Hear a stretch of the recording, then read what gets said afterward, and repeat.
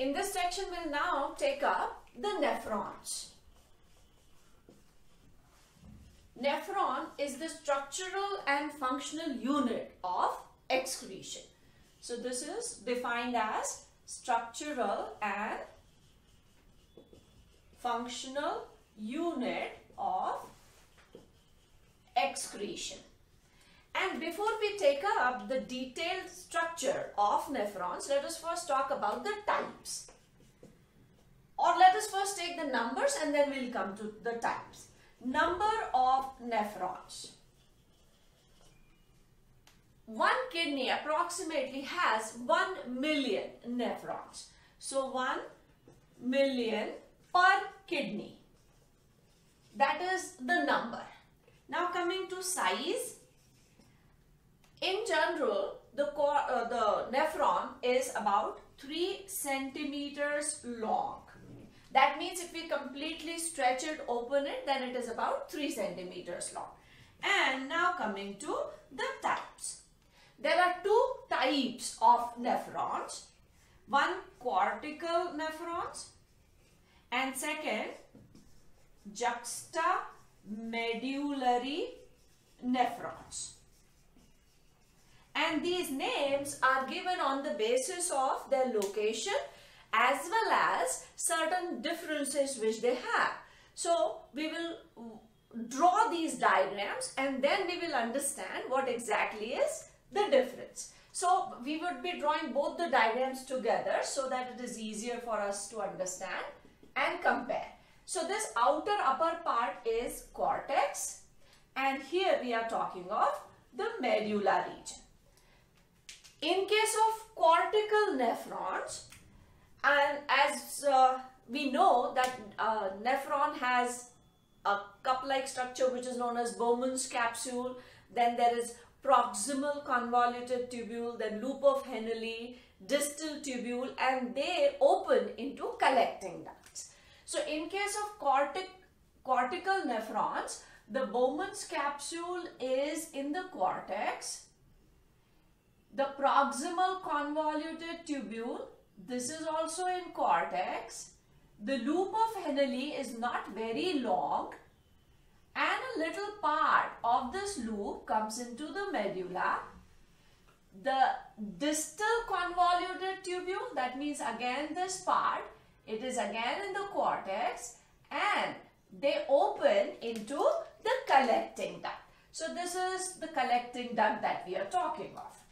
So this opens into the collecting duct.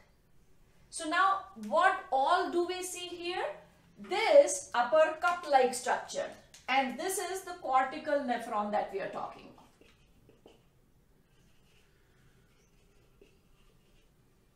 Cortical nephron. So this part is Bowman's capsule. This is proximal convoluted tubule. This loop which we are talking of is the loop of Henle. This coil tube is known as distal convoluted tubule, and this is the collecting duct. So what we see in a cortical nephron is the complete part of the nephron is in the cortex region. This is what is the cortex region that we have talked of, and this is what is the separation. So here we are talking of this cortex region, and the lower part that we have shown is the medullary part. So this part here is all medulla. This is cortical nephron. Now the next one that we are talking of is juxtamedullary nephron. In case of cortical nephron, most part was in the cortex region. A little part of the loop of Henle comes into the medulla. In case of juxtamedullary, the Bowman's capsule is close to the junction of cortex and medulla. The proximal convoluted tubule is also close to the junction, and then there is a long loop of Henle which is going deep into the medullary region. It is going deep. One, it is long, and second, it goes deep into the medullary region. This loop which we see, loop of Henle, again coiled part, that is distal convoluted tubule, and it is going to open into the collecting duct. So this is collecting duct. So now this tube, it opens into the collecting duct. So let us label these parts and then we'll compare these structures. The cup-like structure which we see here is Bowman's capsule. The first coiled part, it is proximal convoluted tubule. This is the loop of Henle. This second last part, which is like again coil, it is known as DCT, distal convoluted tubule, which opens into the collecting duct. So just by looking at these two things, we are able to identify or understand what difference they carry. Cortical nephrons, most of the part is in the cortex. Very little part of the loop is in the medullary region. Whereas in case of juxtamedullary, the Bowman's capsule, PCT and DCT, this much part, it is close to the junction of cortex and medulla. And the loop of Henle is long and it goes deep into the medullary region. So if we have to compare these two on the basis of their location plus some more structures. Cortical nephron, we would write that main portion is in cortex. In case, here we will write Bowman's capsule, PCT and DCT at junction of cortex and medulla. In this case, main portion, again we are talking of the same thing. Now, the loop of Henle. The loop of Henle mainly in cortex, little bit in medulla. Mainly in cortex, little bit portion of loop of Henle is in medulla. In this case, we will write that complete loop is in medulla. So this is the structural difference that we are talking of. Now the next important thing that we need to know, which is not visible from here, is the number. In higher animals like birds and mammals, cortical nephrons are maximum. Like in our case, 80% are cortical nephrons and only 20% are juxtamedullary nephrons.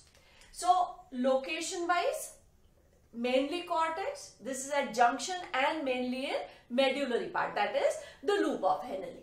Now percentage wise also cortical nephrons are more in our case and only 20%. One more very important difference which exists here is that cortical nephrons do not have vasa recta. Do not have vasa recta or vasa recti. Vasa recti is a set of capillaries which we would be drawing later on, but these capillaries are found around the loop of Henle. So in this case, in cortical nephrons, we don't have vasa recta or vasa recti, whereas in case of juxtamedullary nephrons, vasa recti are present. So we will draw this structure when we draw the detailed structure of the nephrons. Here we are trying to compare these two types. So juxtamedullary have vasa recti, cortical do not have vasa recti. So structure, location wise, cortical mainly in cortex, little bit part in medulla. In case of juxtamedullary, at the junction, and most of the part is in the medullary region. The second difference is the length of loop of Henle. In cortical, the loop is shorter in length, whereas in juxtamedullary it is very long. Percentage wise, we have about 80% cortical nephrons, only 20% juxtamedullary. And fourth point which we have not drawn here is they do not have vasa recti. That is a network of capillaries which is found around these loops. So cortical nephrons don't have it, whereas juxtamedullary have it. Now one more thing which we will write here is juxtamedullary nephrons are found only in birds and mammals. So here we will write this, that these are found in birds and mammals. We are talking about these juxtamedullary nephrons. So here we have compared these two nephrons. Now in the next structure, in the next video, we will talk about the complete structure of the nephron.